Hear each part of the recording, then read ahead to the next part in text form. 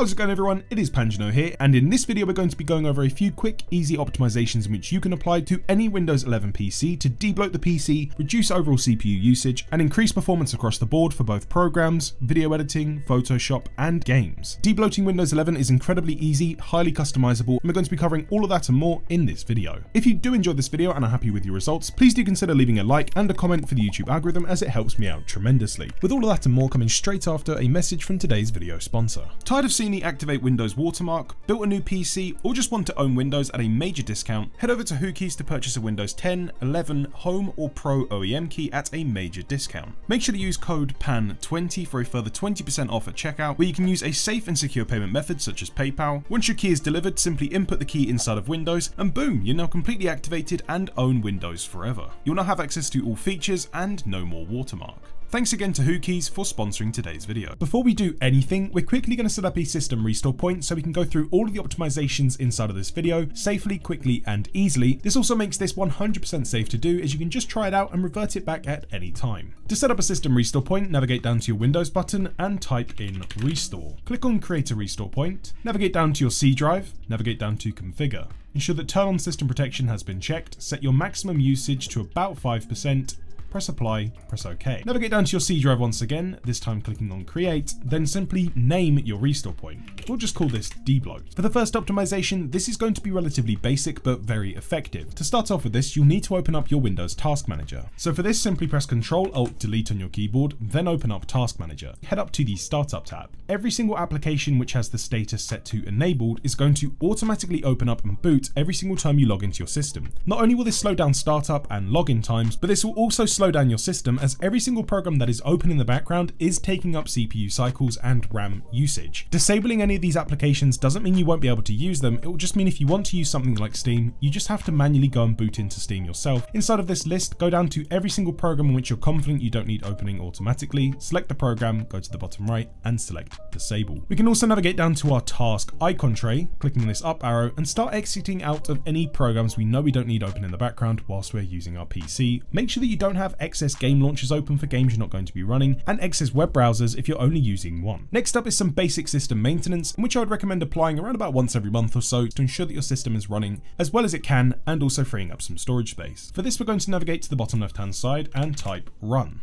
Press enter. Inside of the Windows run box, we're going to be typing in %temp% and pressing enter once again. Once you've brought inside of this folder, go all the way from the top to the bottom, highlighting everything. Right click and select delete. If a pop-up comes up, simply click do this for all current items and hit continue. If you're then met with this action cannot be completed pop-up, hit do this for all current items and hit skip. Everything we just deleted was an excess caching file, dump file, just sitting on our system and not being cleared up automatically. Once that's been cleared out, exit out, head back down to the Windows button again, type run again, press enter. This time we're going to be typing in temp, but removing the percentage signs either side of this. So just temp, press OK. Select continue, highlight everything within inside of here, right click, select delete. And again, if you are met with any pop-ups, hit do this for all current items, then hit skip. Next up, we're going to be making use of the Windows Disk Cleanup tool. This is a very simple, quick, and effective tool to use. Navigate down to your Windows button, type disk space cleanup. Select the Disk Cleanup application. We're then going to be selecting our C drive. Once inside of here, navigate to Clean Up System Files in the bottom. Select your C drive again, then select OK. By selecting Clean Up System Files, this is going to remove and delete all of the backup data from your old Windows installations. Let's say that you have recently updated to Windows 11. You like how Windows 11 is, you don't want to downgrade back to Windows 10, well, we can actually remove those old Windows 10 files, which are just simply sat on your system as a backup. Again, these are not deleted automatically and could be taking up to 10 gigabytes of space. If you want to keep those Windows update files, if you want to revert back to the previous version of Windows, you just simply will not check the Windows Update Cleanup. Leave this unchecked. But for me, I'm happy with Windows 11, I'm going to be keeping it, so I'm going to delete this. We can then proceed to start highlighting every single section within inside of it. We're going to be removing our shader caches, emptying our recycling bin, and pretty much just ticking everything. If you notice something within inside of it you want to keep hold of, uncheck it, but once you're done, you'll see the total amount of space we're about to clean up, and select OK, leave files, and the disk cleanup utility will then run. This can take a few moments depending on the speed of your system and how much data you are removing. For a quick performance fix, we can actually navigate down to the bottom left hand side, search for Advanced System Settings. Click on the View Advanced System Settings panel. Inside of here, navigate to Performance and go to Settings. Inside of here, you'll have a few options in which we can use to customize Windows. And depending on the speed of your system, we can actually remove a lot of these excess fancy features to make the operating system look nice. My personal recommendation would be to navigate down to Adjust for Best Performance. If you don't like how this looks, you can always jump back into this section and just select Adjust for Best Appearance, where it will re-enable all of the options and your operating system, text and animations will all be back. If you are going to go down to Adjust for Best Performance, the only options I'd recommend keeping on are Show Thumbnails instead of icons and Smooth Edges of Screen Fonts. Apply, select OK, and you will notice that your operating system will look slightly different and your text should look a bit sharper. Next up, we're going to be enabling a feature which was introduced with Windows 10, but it's actually fantastic for Windows 11. For this, we're going to be navigating down to our Windows button, searching for Storage Sense. Select Turn on Storage Sense. Under the Storage section, navigate down to Storage Management, select Storage Sense, and ensure that Storage Sense has been switched on. This is automatically going to go through your files, organize them, and delete excess duplicate files, and start moving out applications and files you are not using and help you remove temporary data. You can customize this program by navigating into the advanced options where you can set up backup options, and it's also a fantastic and easy way to see where a lot of your data is accumulated if you do have a lot of files in your system and you're not entirely sure where all of this space is being taken up from. We can then go ahead and exit out. I'm going to navigate down to our File Explorer and head over to this PC. Inside of this PC, I want you to go inside of your desktop, downloads, pictures, music, and all of your drives and folders and start removing excess rubbish you no longer need. If you have video files or movie backups, games downloaded that you no longer play, just simply remove it. If your internet is decent enough to be able to get you these items back in a relatively quick fashion, get them off of your PC. Re-download it if you ever need it. Take around about 5, 10, 15 minutes to do this depending on how much you have on your PC. Anything that you are deleting is not important and you can get it back or you no longer need it. We can now move over to removing excess programs, files, applications, and games. For this, we're going to be navigating over to our Windows button, typing in Remove, selecting Add or Remove Programs. Inside of here, I would recommend going all the way from the top to the bottom, selecting any programs you don't need, clicking on the 3 dots and selecting Uninstall. This is especially important for games if you have somewhat decent internet. And that's just the basic way that we're going to add or remove programs. With all of the basic system maintenance, prep, and boring stuff out of the way, we can now move over to the bulk of the optimizations in this video. That leads us onto the main optimization in this video, where we're going to be jumping in and debloating Windows 11. For this, we're going to be using the This is Win 11 tool by Built by Bell.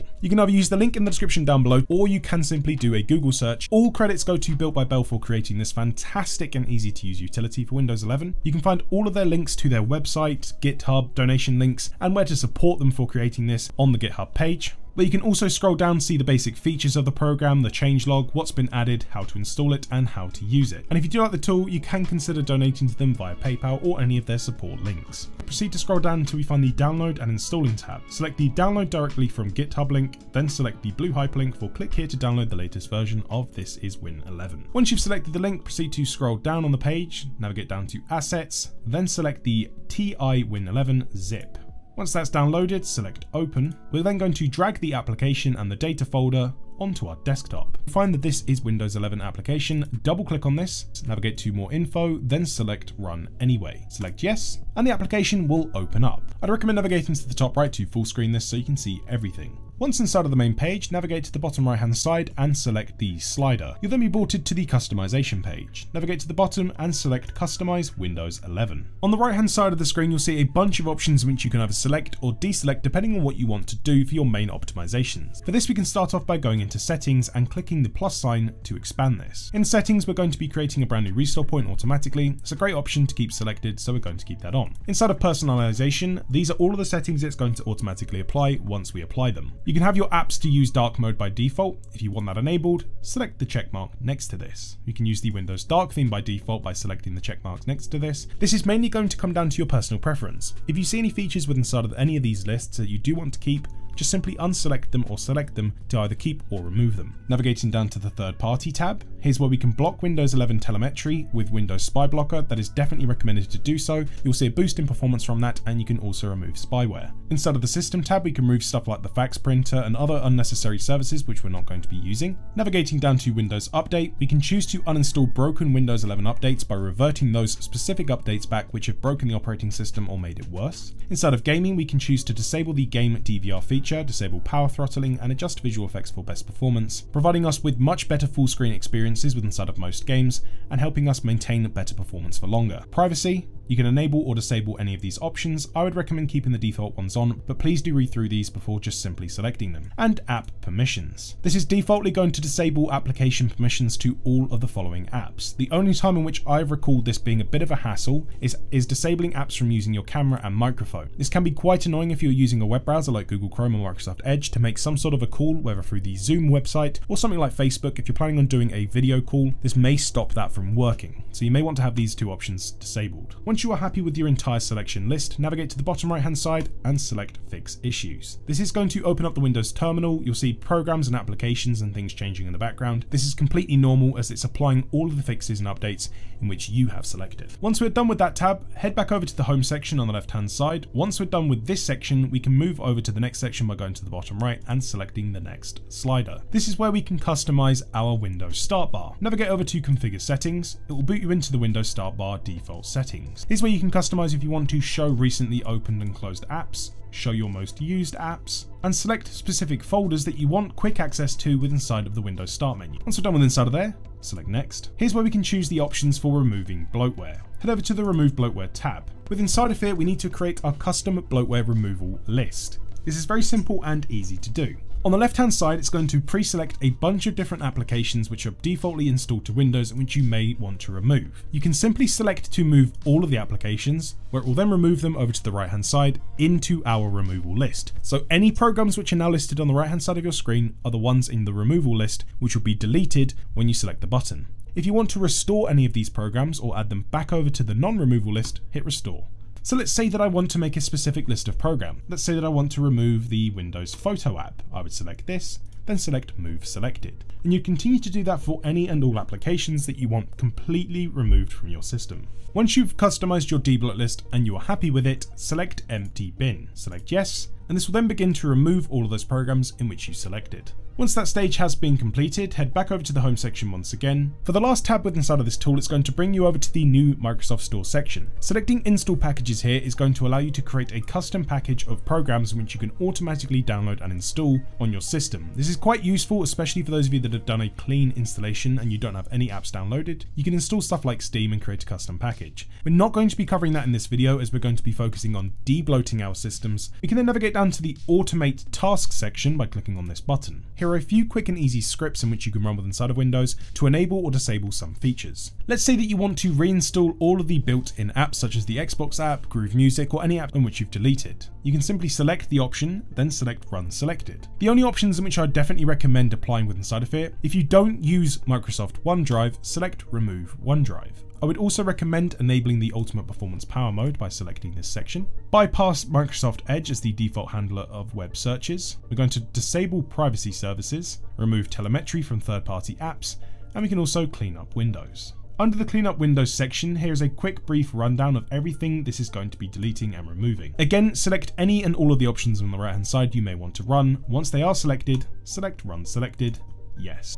You'll then be notified that those tasks have been executed successfully. What we can then go ahead and do is navigate onto the left hand side once again to the three dots to the last section. Here are a few last settings and optimizations you may want to set depending on your system needs. These are more advanced and most people won't need to use these, but if you want to do things such as disabling the TPM 2.0 check for Windows 11 for other systems or the system in which you're using, you can do so with inside of here. For the most part though, that should be you completely done with all of the optimizations.